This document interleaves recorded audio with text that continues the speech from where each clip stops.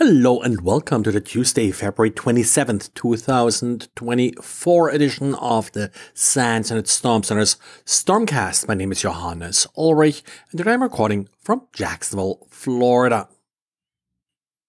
In today's diary, we do have a guest diary by Keegan Hamlin, one of our interns, and Keegan is writing about how to automate some of the malware analysis with our Honeypot. We are using the Cowrie Honeypot, and it does collect any attempts to upload binaries or any file really to the Honeypot, and of course, there is malware among those binaries. The tricky part is to serve a quick triage on what's interesting, what's new. VirusTotal's API comes in really handy here.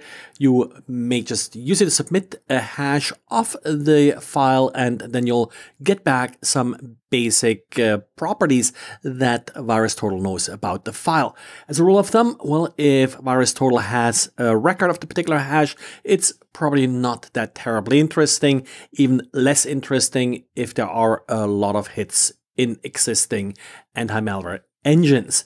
Now, once you make it past this step, there's an interesting additional step that is being explained here, and that's the behavioral or dynamic analysis of the files, and here using AnyRun. AnyRun is a service that you can use to then quickly basically run a file and get a quick report as to what it does.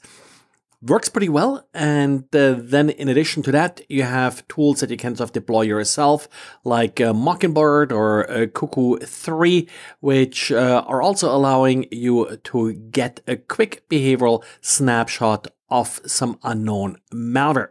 Some of these sort of on-premise systems, of course, take a little bit work to get set up and configured. They often require like a set of different virtual machines and the necessary automation to then periodically reset everything. Again, this is sort of more sort of a triage kind of function. Of course, a lot of malware these days also detects some of these environments and may not properly run inside them. And then we have two interesting vulnerabilities in common Wi-Fi implementations. They were discovered by Matthew Van Hoof, who has discovered other prior vulnerabilities in Wi-Fi implementations. They do affect WPA2 as well as 3.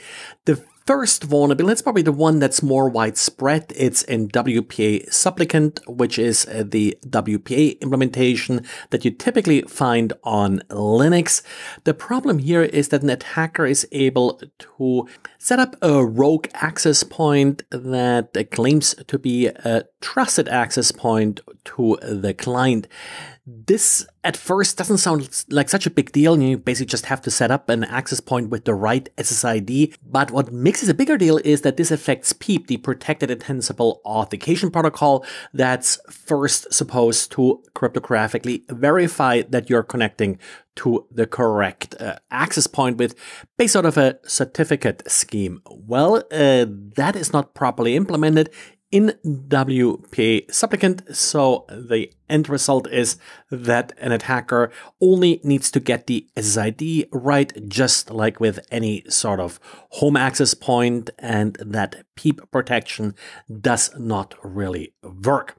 Again, this affects pretty much Linux. The second vulnerability is a vulnerability in IWD. IWD is used in access point. It's Intel's iNet wireless daemon. And well, the problem here is that an attacker is able to connect to an access point without actually providing any credentials. There's a somewhat embarrassing vulnerability here is when the attacker is just basically providing null as a credential, or no credentials at all. Well, access will be granted due to an implementation vulnerability. And well, for more details, see the respective blog post. Patches should be available from your respective operating system and wireless access point vendors.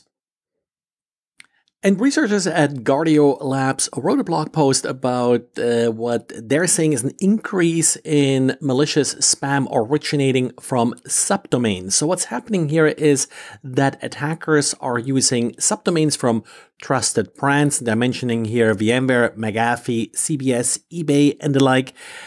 And these emails are passing all the spam checks like SPF and DKIM. The trick here is at least in part related to abandoned domains. For example, you used some kind of email service in the past. You did add records to your SPF record to indicate that it's okay for that email service to send email. Later, that email service went out of business. They gave up their domain. You never updated your SPF record. And now that service is able to then still send mail on your behalf if someone is just resurrecting the domain. They found a total of 8,000 domains so far that are susceptible to this particular attack. They also set up a quick checker that you can use to basically check if your domain is potentially susceptible to this vulnerability. Well, and this is it for today. Thanks for listening and talk to you again tomorrow. Bye.